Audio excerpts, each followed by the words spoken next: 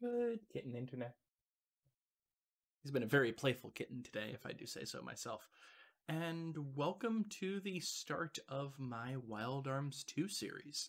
I've been working quite a bit behind the scenes to try to make this as not just seamless as possible, but also as high quality as possible. You'll notice, for instance, that I'm actually recording this at 1440p rather than 720p or 1080p. Not only 1440p, but also at 60 frames a second.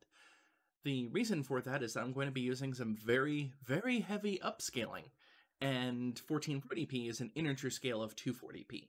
So we don't have weird partial pixel barrier type things going on, and it will end up making the experience look quite a bit better. This is a much higher quality experience than what the base Wild Arms 2 would normally have, but due to, it's not technically RetroArch doing it, it is actually, Beetle PSX, the emulator core that I'm using inside of RetroArch, increasing the internal upscaler, or not upscaler, it's increasing the internal rendering resolution quite a bit higher than what it was in the PlayStation 1. PlayStation runs at 240p for Wild Arms 2. I'm running this at 1440p, and I'm running the internal scaler at 1440p. So this is going to be a substantially higher quality experience. The downside is that the text will be a little bit blurrier, but it's still perfectly readable, and I'm going to be reading all of the text out loud anyway, so hopefully it won't be too bad. I do have captions. Unfortunately, I was not able to actually get my captions to display properly. If anybody has any suggestions on that, since I do have all of the captions, it's just that it will record quite a bit of the captions, like on subsequent lines for absolutely no reason, and try to display all of it at the same time. So the captioning is not so great, but the fact that I'm recording it means I can go back and actually add in captions as I see fit. What else? I have Maya here. So we will have our mascot for Wild Arms if one of my kitties does not want to cooperate, like he's currently crying at the sliding glass door. Sliding glass door is open, so I don't even know why he's crying. What else? As I've mentioned in a previously recorded video, these will be uploaded and public Monday, Wednesday, Friday. I'm going to try to not get more than a week ahead, but it might be as much as 2 weeks ahead, depending on if I think there's going to be a particularly busy week or something. Which means that I am going to have to constantly record these on the weekend. Luckily, I'm only recording about 3 hours at a time, so it's not too bad. And that does mean that there will be some delays in response if somebody has a question that I want to bring up in the video. Having said that, that's actually less of a delay than I had with Wild Arms 1, so probably okay there. What else before I start explaining Wild Arms 2?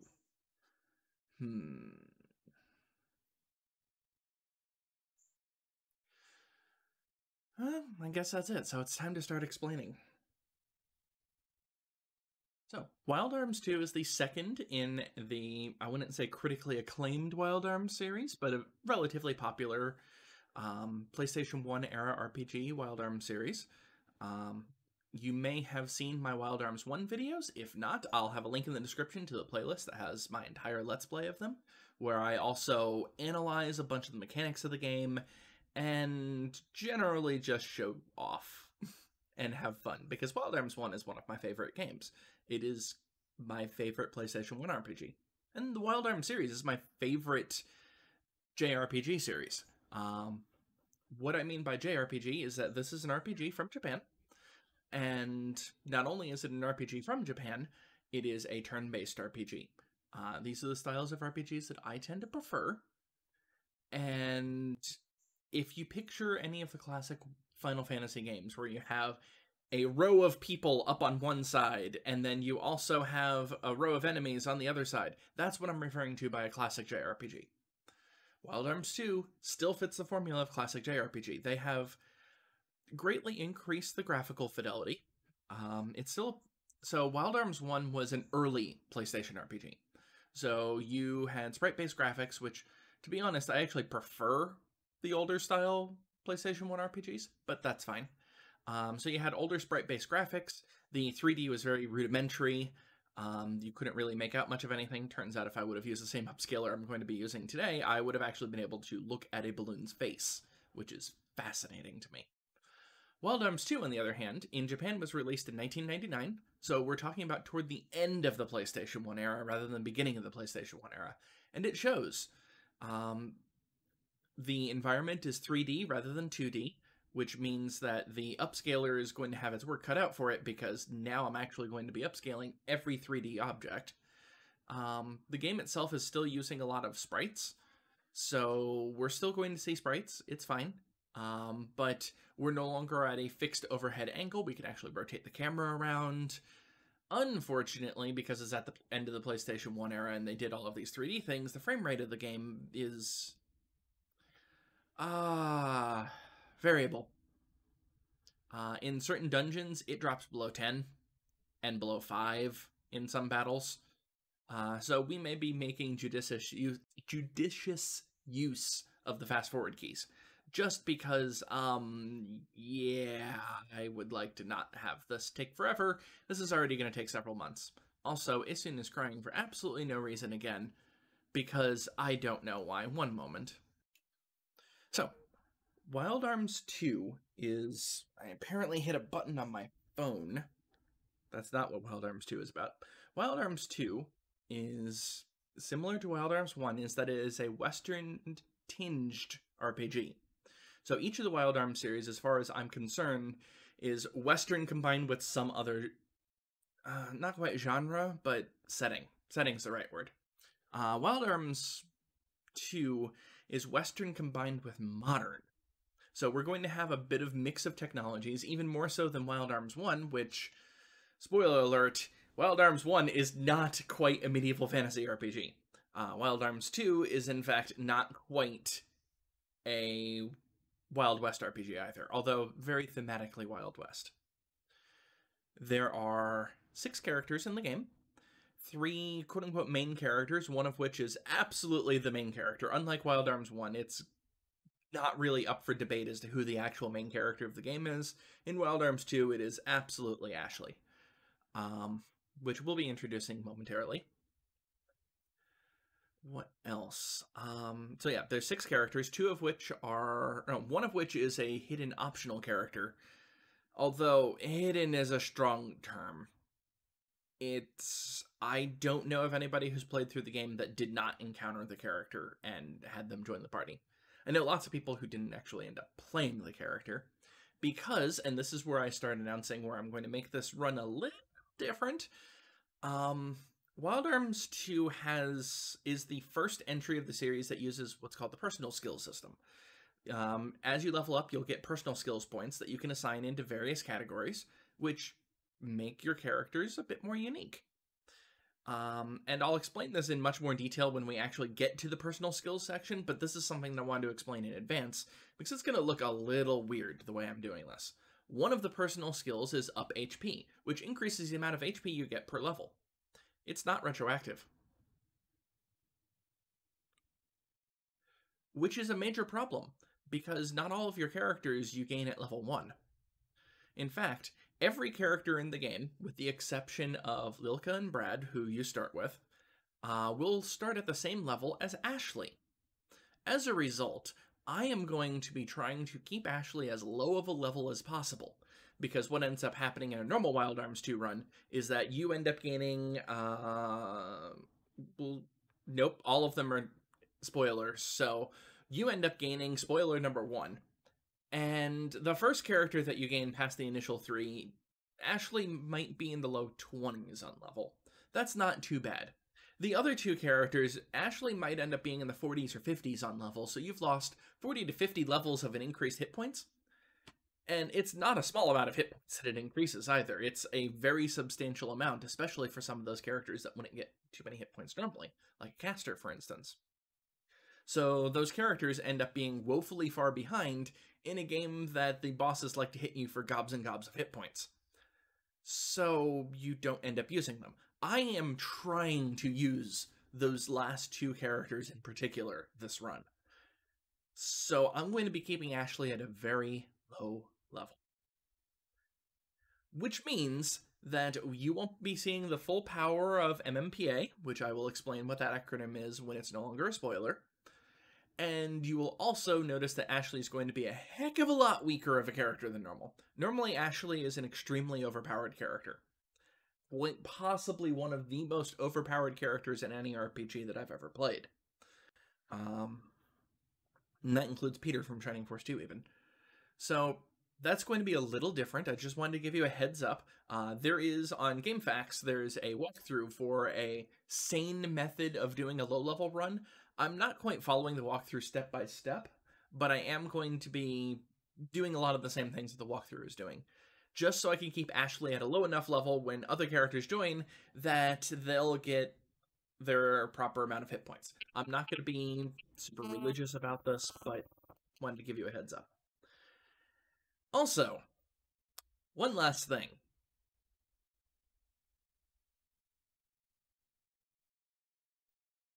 Content warning. Wild Arms 2 contains elements of extreme violence, genocide, nuclear warfare, torture, crucifixion, off-screen rape, and off-screen incest. Viewers, please be advised that this run is not necessarily going to be 6-year-old kid-friendly. Oh yeah, what was the game rated? It's not on that one. One moment, let me grab the CD. Here it is. E for everyone. What the heck? Welcome to Wild Arms 2.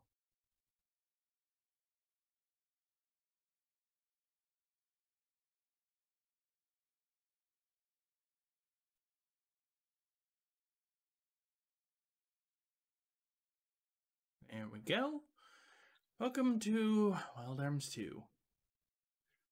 Notice, not pressing any buttons. No intro. That's because the intro to the game is actually when you load the game. So you'll notice above me that I have the two different styles of cover art. The top one way up there is the Japanese version. This is the American version. I'm actually going to be using the American version primarily for this game, mostly because there's very little difference between the two types of cover art, which is nice for once. Let's go ahead and switch that. Yeah, there's no extra sequence or anything like that, but sitting here on the opening. So again, Wild Arms 2 was released in 1999 in Japan and 2000 in the United States. So, what, PS2 came out in 2001? We're not exactly talking about too many... There's not much else beyond Wild Arms 2 for jRPGs. Let's go ahead and turn on our kitty cam, of which right now only Maya's sitting there because Isun is being a butt. He's already knocked over my green screen once during this, just to give you an idea of how much of a butt he's been. He just wants attention and love. So, let's go ahead and start.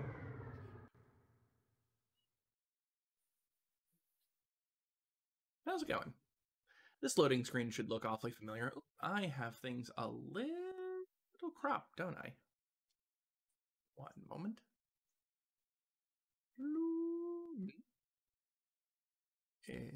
I guess it actually is cropped like that, isn't it? Huh, okay. I should move over a little bit. There we go. So, we are going to be starting a new game. And I am going to be speaking through the opening sequence. And there's reason for that, because then Sony doesn't flag me with a copyright flag. So, there are no vocals for the American version.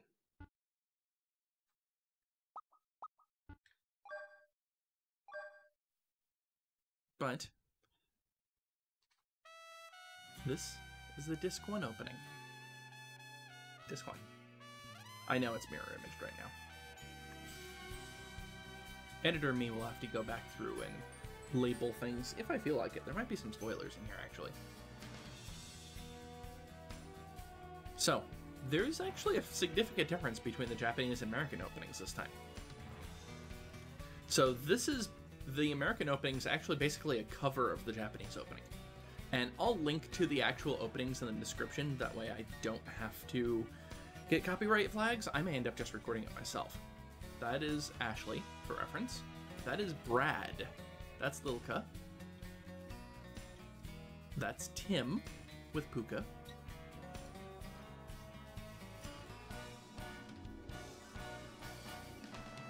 You saw a brief, another character. That is Canon. That is Anastasia. That is Irving. That's Ashley some more.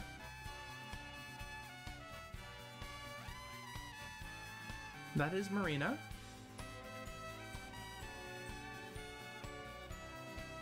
And all of these are either playable characters or major NPCs, I should say. So, the reason why I say that the American version is actually a cover of the Japanese version is that the Japanese version has vocals. Again, I'll be putting links in the description. I'll even include a link to a much more recent version of the opening that was played. That was actually played by So the composer of Wild Arms 2 is the same as the composer of Wild Arms 1, which is Michiko Naruke. I'm probably saying that wrong as usual. Mispronouncing Japanese things is my thing. However, the vocalist for the Wild Arms series is Kaori Aso, and they decided during the pandemic to get the band back together and have a pandemic concert. And the very first thing that they recorded was that opening. However, they obviously did the Japanese version of the opening, which actually has vocals, which means that you get to see a bunch of different webcams of people playing the music, including Michiko Naruke, who's on piano, and has a handpan figurine that I totally want. Holy crap, I want it. Anyway, so as I keep showing, this is the American version of the game. This is the Japanese version of the game. You can even see my reflection from the monitor. I do, in fact, own both versions. The Japanese version only arrived earlier this past week, which is great timing. So I can actually record the Japanese opening intro if I want to. So, we have our character selection screen. This is very similar to the opening of Wild Arms. Keep moving around and gesturing and covering up the cam. I need to get used to the setup again. So, very similar to Wild Arms 1, we get to choose between the three characters whose paths will eventually move together. We've got a young man ready for action, a former hero, but now war criminal, and we have a sorceress just getting started. I'm going to start with a sorceress just getting started, and I have a very good reason for this. Also need to remember that this does not conform to normal controller standards. So, you'll notice how crisp some of the textures in the background look. That's from the upscaler. I can put a link in the description for a brief video test that I did that compared, like, using RetroArch at regular, normal upscaling settings for 1080p, using RetroArch with this method, and using my XRGB FrameMeister and having a hardware upscaler on an actual PlayStation 1, and the difference is dramatic. What about our payment? You ought to know. You ought to be more worried about a merc who works for free. Haha, you got that right. What are you laughing about, you old geezer? Oh, I should warn you, the translation of this game, not very good. Wild Arms 1 had a better translation, and I even complained about the translation there. This game's worse. Much worse. Let's stay on the subject, okay? We must plan a counterattack. Huh. Wish someone would do something. Clunk. Sorry for being so late. I haven't quite gotten the knack of this teleport gem. For a minute, I thought I had teleported the wrong place again. Uh-oh. This isn't the Valeria household, is it? I knew it. Excuse me, but Who are you exactly?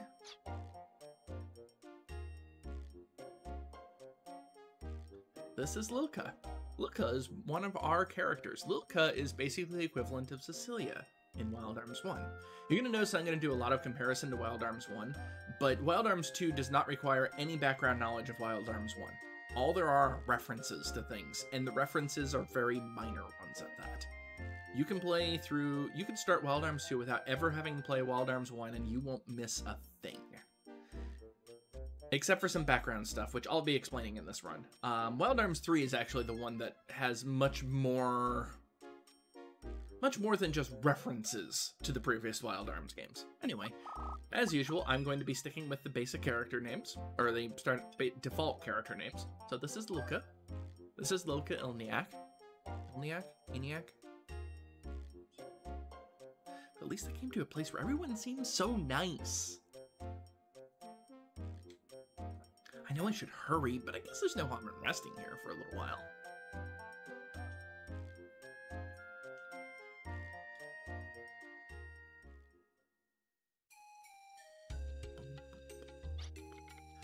What's weird is how they dump that stuff on rice to eat it.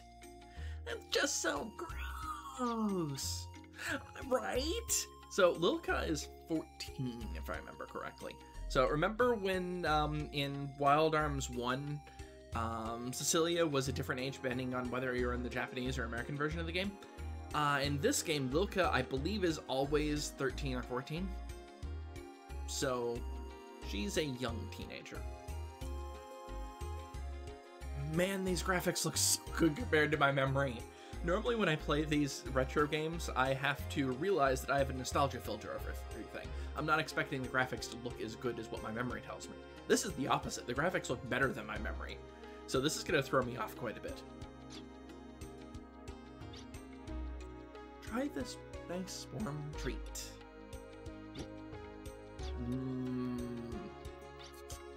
There. Do you feel better now? Sorry about the way I acted. I was just so nervous. I just can't get the hang of the teleport gem, you know? An item used for moving around. I'm studying magic, and this one item just seems to have it in for me or something. Oh, you know how to use magic? Actually, I'm still learning. Wow, I'm so impressed. Glug, glug, glug. Yeah, to give you an idea, you can't see their eyeballs correctly in the normal Wild Arms 2. Oh, don't be impressed. Anyone can use magic, you know. You mean, even I can learn magic? Of course you can. For instance, you can pick out a loved one's voice or your own name in a noisy room. It's a kind of magic too, get it? No, I don't get it.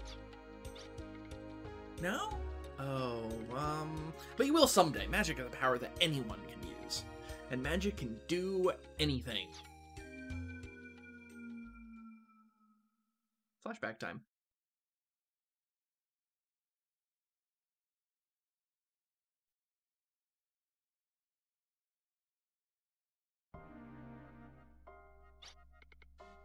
Oh, sis, what am I supposed to do? I don't know what to do. I can't figure it out all alone. Calm down. It'll be okay. Hey, don't cry. Can you see the big switch behind you? Use your magic on it. It'll be alright. I know you can do it.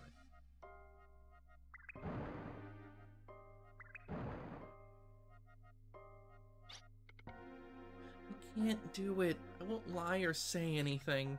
I'm not good at it like you are, sis. Didn't you fail to control the gate because you didn't do it right, sis? Try starting over. This time the door should open.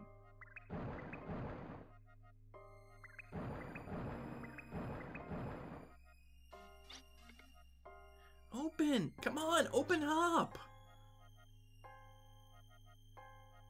This time I'll show you a different method. It'll be fine. This way is easy.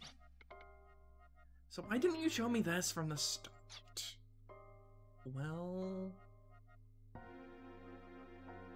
See the small switch block just below where you are? Use the same method to get your magic to work.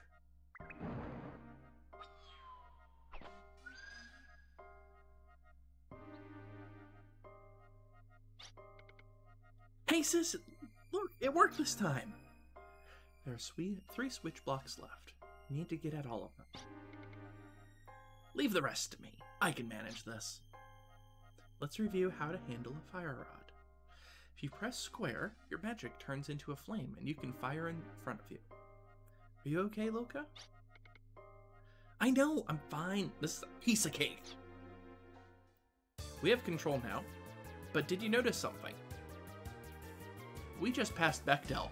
This is the tutorial of the game. Remember in Wild Arms 1, where we didn't pass Bechdel the entire game? In this game, we passed it right at the opening with absolutely no issues whatsoever. Told you, they learned quite a bit as they were making these Wild Arms games. So, I have control at this point. Oops. As I fast forward by accident. Oops. I just moved off.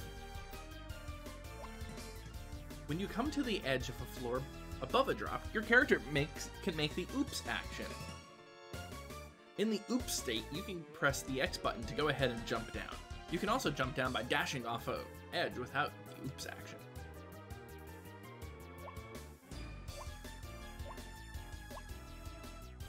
So one thing I should note is that this game actually supports digital controls, unlike the original Wild Arms. Second thing, we have camera rotation. So this is what's called the Millennium Puzzle. We're actually going to be hitting, and Wild Arms 2 and 3 have Millennium Puzzles. I don't know about 4 and beyond.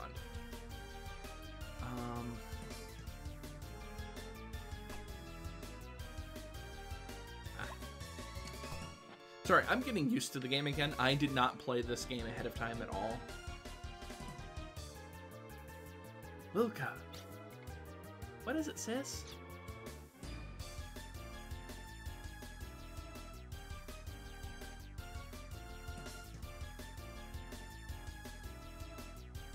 Oh, nothing. Never mind. Be careful.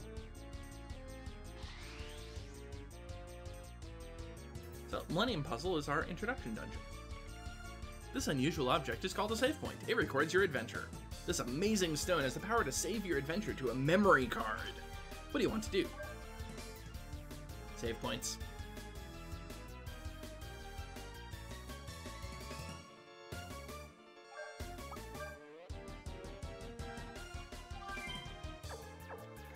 Alright.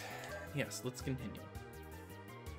Unfortunately, using the right and left buttons to rotate the camera is unintuitive to me now because I've gotten too used to just using the analog stick to rotate the camera.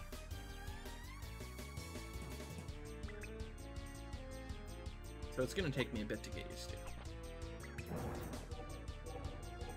Right? That's what that does. See? Puzzle. I'm half tempted to actually react the buttons so I don't have to deal with that. Because it makes trying to figure out the 3D difficult. At least to me.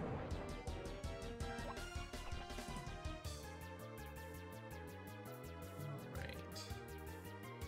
I can go 3 different ways. Let's go this way.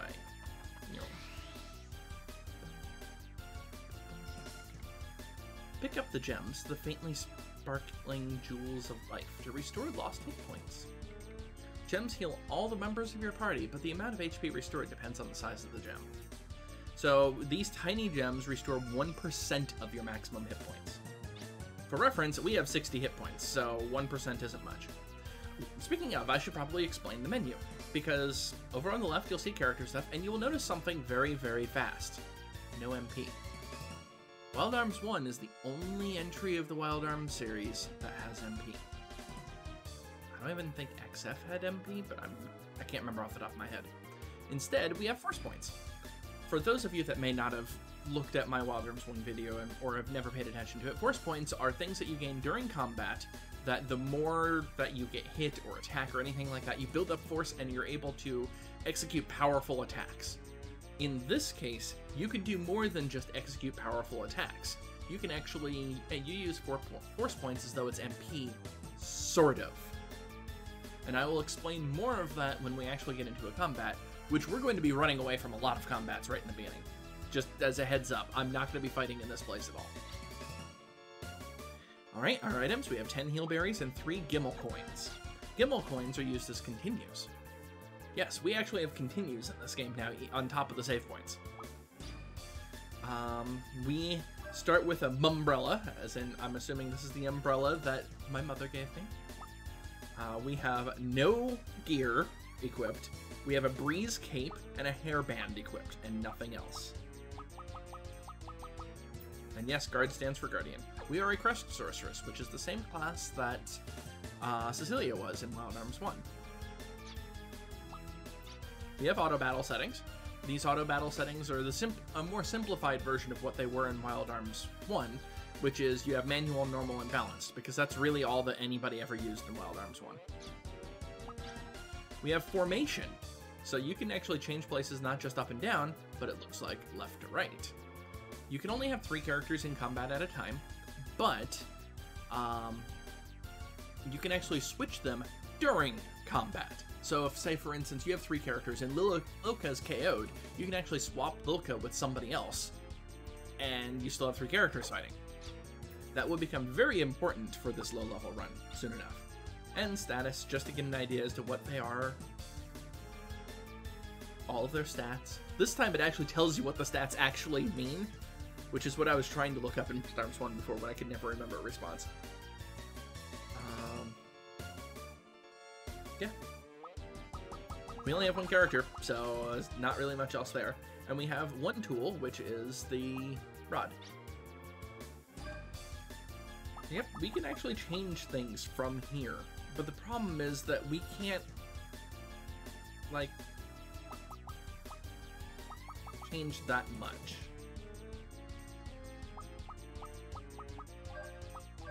Sound, we've got stereo and mono. We have a compass that we can activate or deactivate. Motion view is for the combat, or the battle camera, if I remember correctly. Battle command, once more, we have neutral or fixed. This is the same as Wild Arms 1, where by default, in combat, you have to hold down a button to choose your action rather than just moving up. Cursor location, once more, it'll remember where you'll return to the start versus remembering where you last were. Same as Wild Arms 1. Same with the screen location, you can adjust your screen. We have a screensaver, which we will in fact enable in this case, because I want to. We can change the window design to 4 different types, or make our own custom.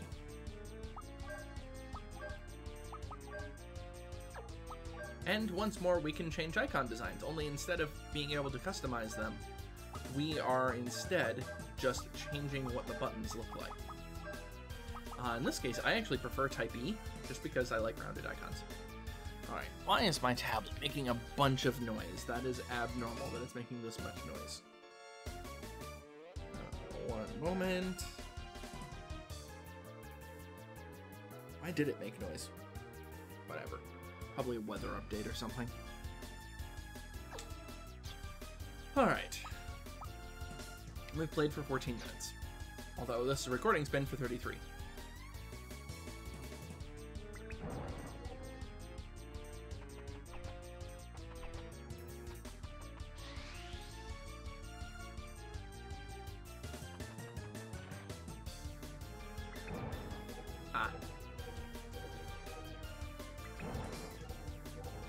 I bet we'd be able to tell the difference if I had rotated. Yep. So yep, this is just a standard puzzle. This is just for so you get used to the game. And honestly, starting as Lilka makes the most sense in my mind just from a tutorial standpoint. This shows that yes, diagonals are a thing.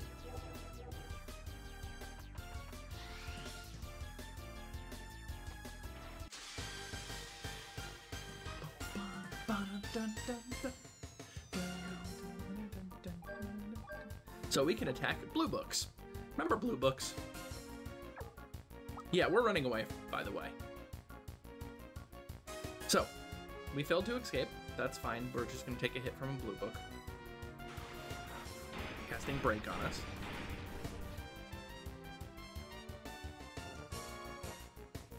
Oh yeah, I should mention, now that we've gained force points, we have enough to be able to cast our spells. We have Flame, Freeze, and Heal.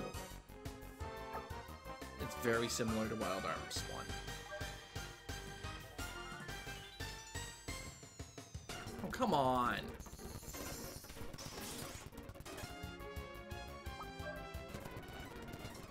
There we go. We're running away because we don't want to level up before we get the ability to spend our personal skills. Level 1, we don't have any personal skills, so that part doesn't actually make a difference. See? We gained back some of our hit points. Yeah. So, again, we don't have any personal skills right now, so it doesn't make a huge difference. Ah, there it is.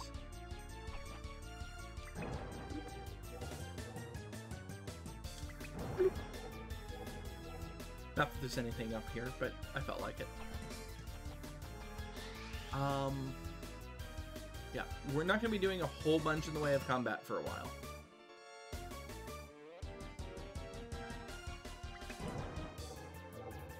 So for each of the 3 starting tutorial scenarios, what we're going to be doing is just fighting the boss and nothing else. There we go. We hit one of the blocks. Now we need to do the other 2.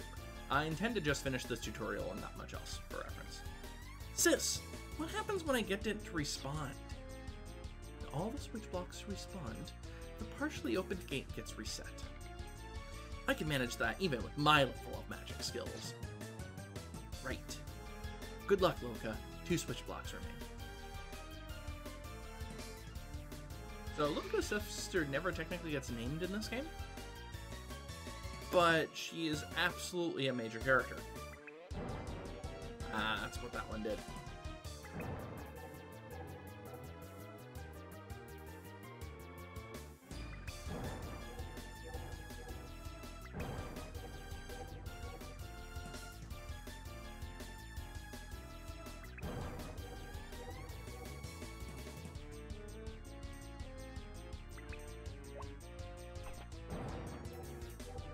Trixie blocks. There we go. So combat system is a little different, although we're not going to see that initially. That way. And the gem this way. Once more, we're in the beginning of the game. Don't expect a bunch of, like,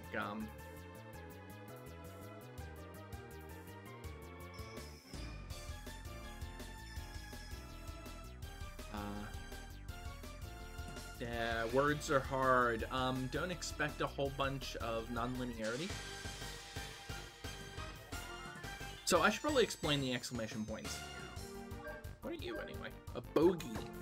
Well, that sounds like something we need to run away from. The red exclamation point means that there's a battle that you can't do anything about. But there's also white exclamation points and green exclamation points. White exclamation points you can cancel out, and you can decide... dang it. Should have been paying attention to the ground. Red exclamation points indicate that it's an enemy that's a higher level than your migrant level. I think that's the term in Wild Arms 2. It's the term in Wild Arms 3, because Wild Arms 3 uses a very similar concept, but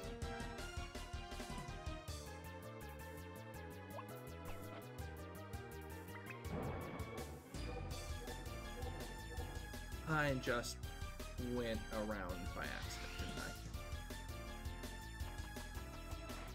Yep. I had already gone through here. Whoops. That's what I get for not paying attention.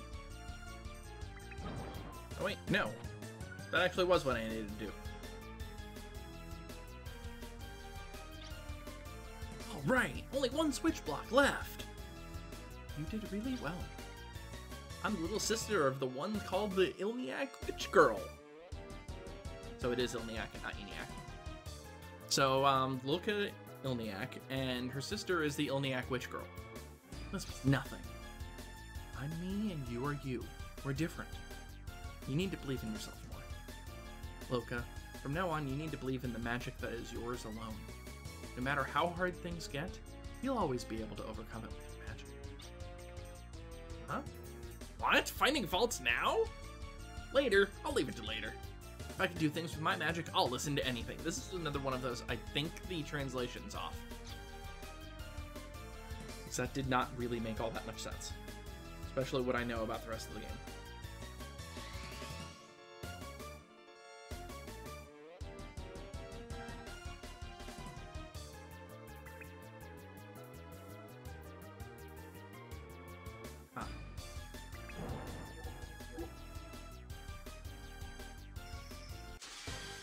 Unavoidable battle because I am level 1 and everything's unavoidable. What are you? A gome.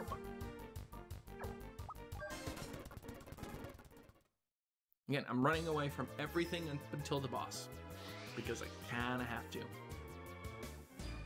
mean, have to is a strong term, but I want to. Oops. I keep trying to do that.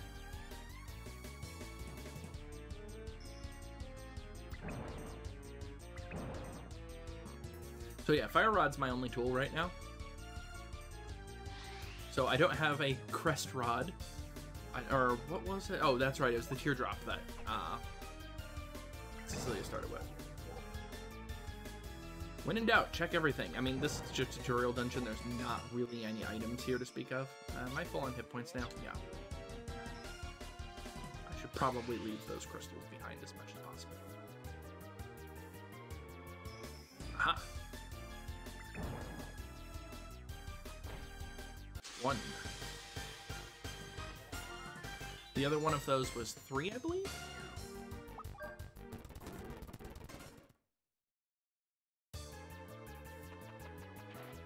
Yeah, I hope you didn't want to see anything of the combat system of the first video. You're not really going to see much of anything.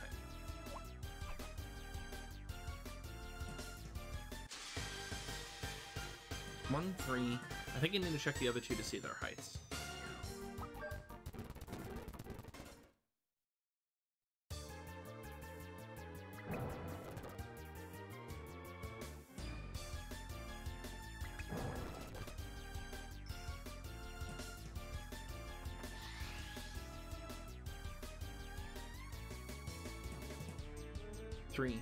Maybe that was 4. 1, 3, 4. I'm gonna guess the other one's 2. Noes! I'm gonna get beaten up by a bunch of bugs. Wow, the character models are so much more there than I remember. Even if I can see a little bit of checkerboarding due to the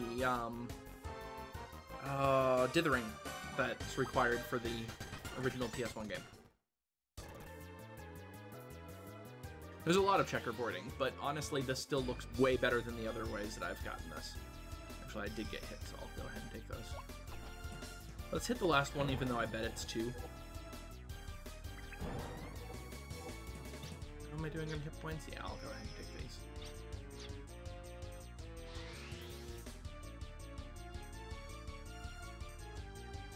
Yep, it's 2.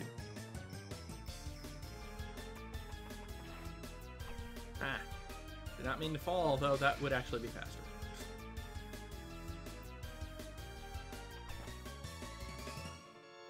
Slowly remembering how to play. I mean, it's been a long time. I've only beaten this game twice for reference, and the last time I beat it would have been in 2001. I have not played it on anything other than my original PlayStation 1. And I haven't done that. Well, it was 2001, that'd be 19 years ago. For reference, today is September 5th, 2020. Alright, so this is 1. Ah, 1. Damn it. Let's reset.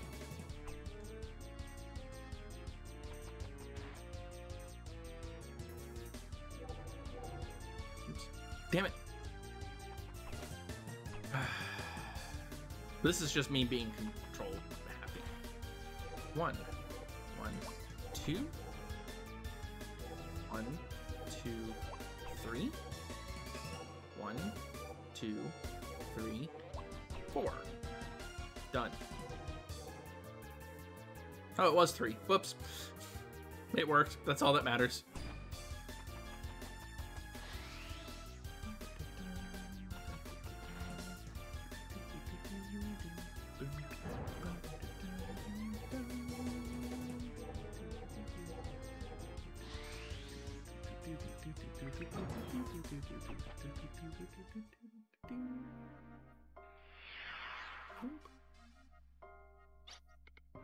Sis. Sis, where are you, sis? I can't leave the gate of the Millennium Puzzle like this. Soon, you'll be linked to the world you came from, so don't worry. Sis, you say, promise I to Lilka. Can't hear you, sis. Sis?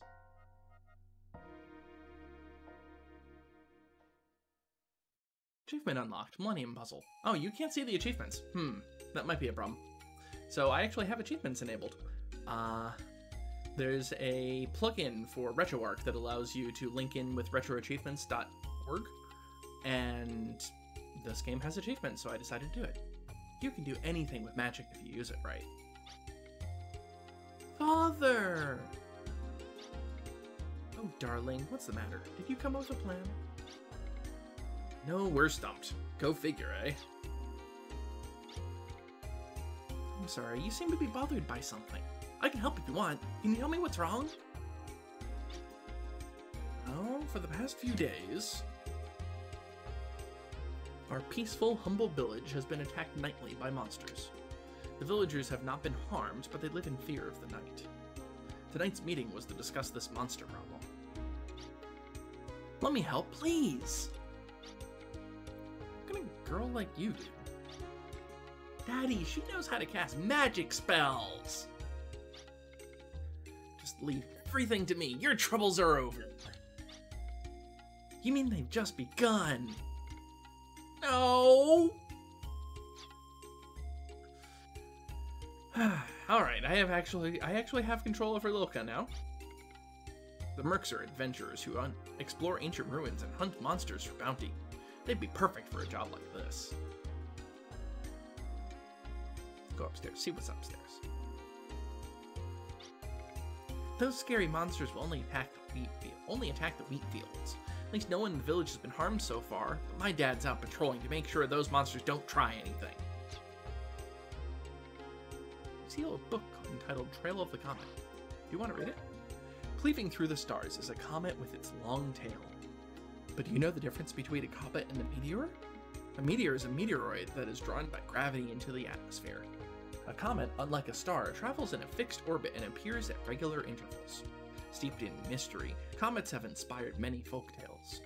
Some superstitions claim comets to be bad omens, but no one knows why. Once more, this is a sign that technology's a little further advanced than it was in Wild Arms 1. I mean, yes, they're using fire-based candelabras still, but they know the world's round. To be fair, most people in medieval times did. That's just a trope. But more importantly, they know that comets being seen as ill omens are superstitions. It's not just a comets are signs of ill omens. And they know the difference between a comet and a meteorite, and they also know what orbits are. Right, now we're in the village. I can store records of your adventure on a memory card. This is the memory service. We'll actually find out more information about this later because this game explains why save points exist. Which, yes, please. We're at 49 minutes.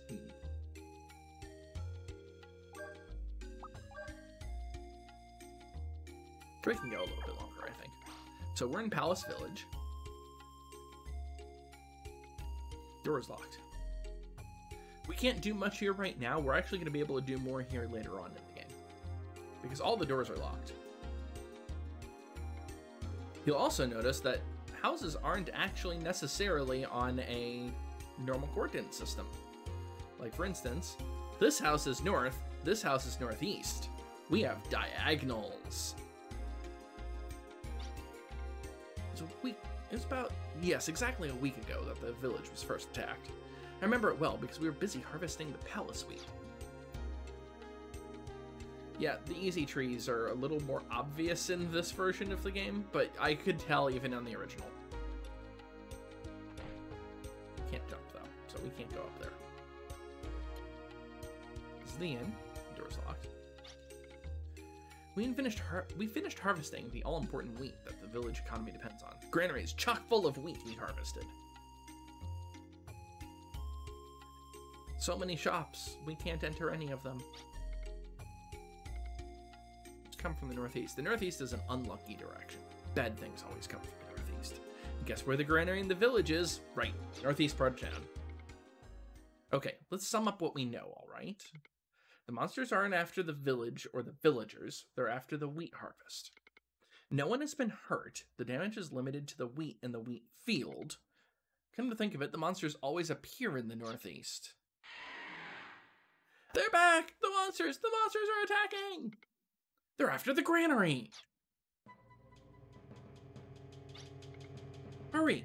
Don't panic. Just find somewhere safe to hide. Or someplace safe to hide. I'll take care of the monsters with my magic. Lady, give me a hand.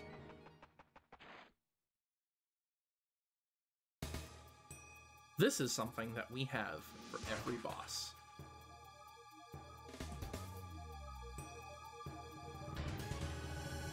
Boundless glutton monster, Oliver. Every boss is introduced this way.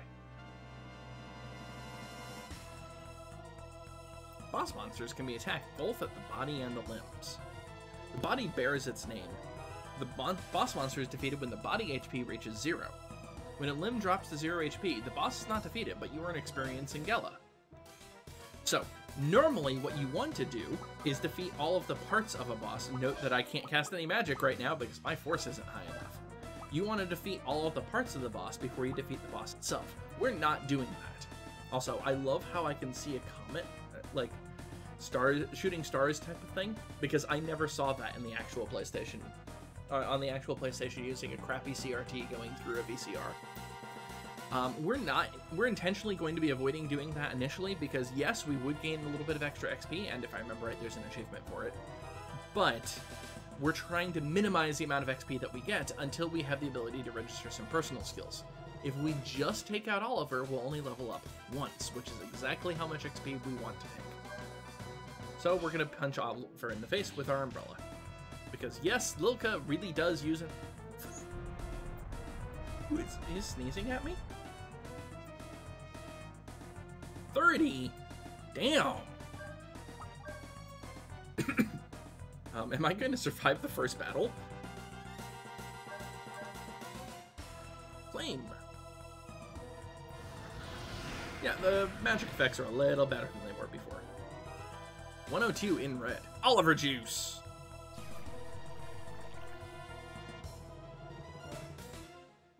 He took 22. I'm gonna heal. Because I seem to be faster than Oliver, even though I'm level 1. Heal!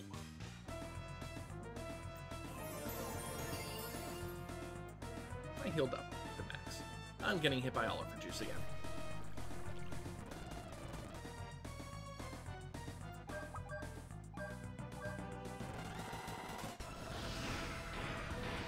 See, that battles are a lot slower than they were in Wild Arms 1. It's because of the frame rate, because it's doing so much more 3D. I mean, look at those models. Admittedly, I have it hella upscaled, but still, look at those models. It's way more detailed than Wild Arms 1.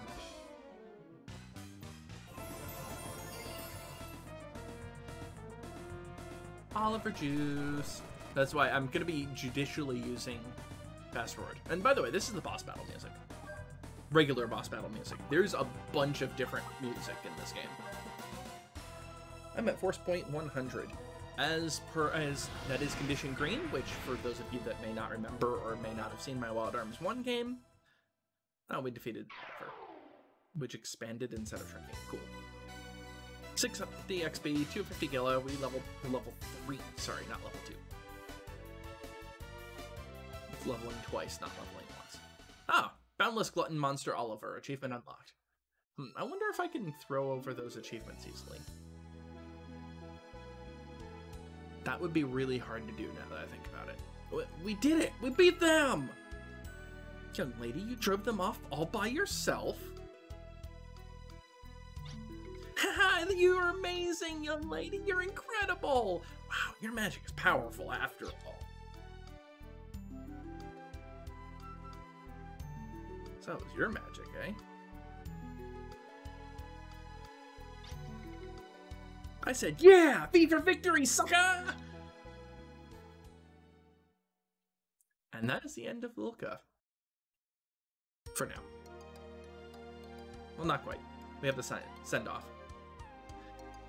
Wow, you can actually see the little bob de-interlacing going on, because that was very shimmy, and that was not the case in the original on CRT. I don't know what would have happened if you hadn't come along. Thank you very much. Really? No, thank you. You helped me out so much too. But are you really all right with only this? We can prepare a better reward. Well, I am in a hurry. Even though you probably have use for my magic, that's why I'm so happy to receive the teleport gem. For reference, teleport gems can be bought for like 100 gilla. I gained more money from the boss. Big sis, will you ever visit me again? Of course, I promise. I don't even know where I am. And this time, don't mess up. Yeah. Ooh, that was a glitchy effect. We're probably gonna have a few graphical glitches. Ooh, my shoelaces.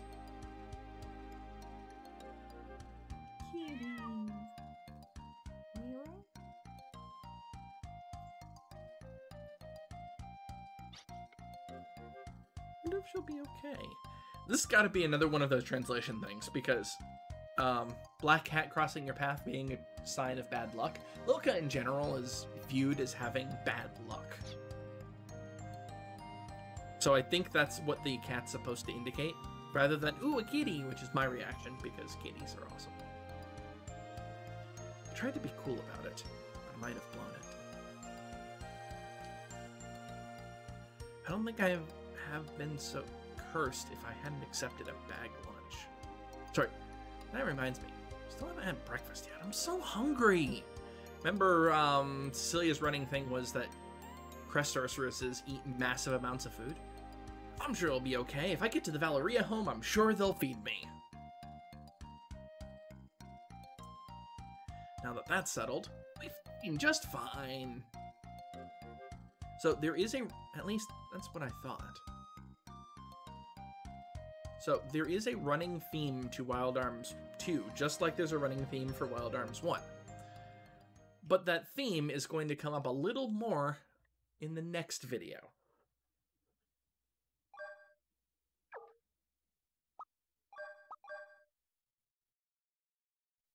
Hope you've enjoyed this, Internet, and I'll see you next time. Probably with Brad next time. Yeah, Brad. Bye!